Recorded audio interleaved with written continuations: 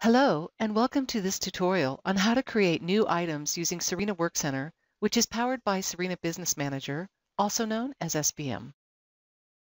Workcenter enables you to add new work items to any project or service you can access. To add a new work item, click the green plus new icon. Search for a project or service to submit the work item to.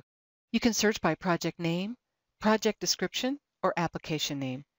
Click the arrow next to the search box and choose to search all projects or your preferred projects.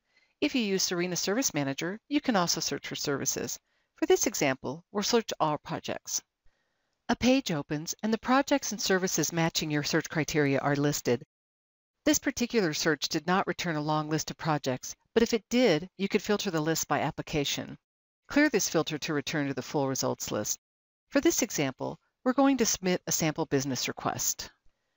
Provide the details for your new work item. Red text indicates that a field is required.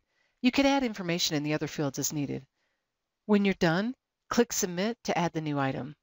You can then update or act on the new item as needed, or you can close it. Workcenter remembers the last projects you submitted items to. You can also add recent projects to your favorite list so they're readily available the next time you need to add a new item. Thank you for taking the time to watch this video on creating new items using Serena Workcenter.